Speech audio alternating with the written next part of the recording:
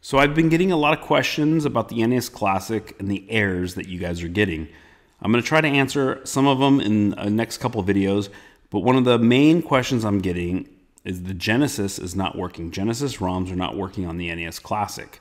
Now I ran into the same issue and I couldn't figure it out for a little while. I did a little research and I'm going to help you run Genesis ROMs. So on my NES Classic, I currently have Game Boy System, Game Boy Color, Genesis, NES, Sega Master System, and Super Nintendo. The only one that didn't run was Genesis. I was getting very, very frustrated, and I figured out it was an easy fix.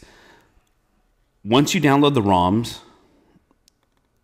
you might see that it is a bin file. Now, this is only if you're having an issue. All the files that I downloaded and I picked out my games, they're all in the bin file. Now, you don't want that. You want all of them to be in .smd, a SMD file. Now, I don't know if you can download the SMD files off the internet. I'm sure you can.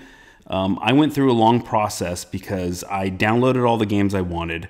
Then I only picked out a handful of all the Sega Genesis games, and then I slowly changed all of them to SMD.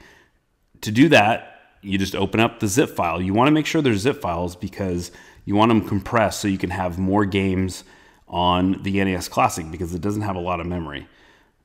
It's very easy to do. You just highlight it once the zip is open and you type in SMD and click down, and that's it.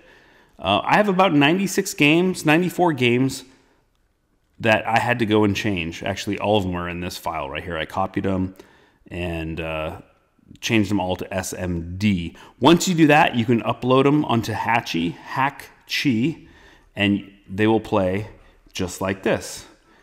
The main issue you guys are getting too is when you open them up, when they were the bin file, open them up and the screen turns black and it resets to the main menu of your Genesis games in the NES Classic. But now you can play the games and you will have zero issues. Anyway, I hope this video helps you guys out. If it does, give me a like and I'll see you guys around.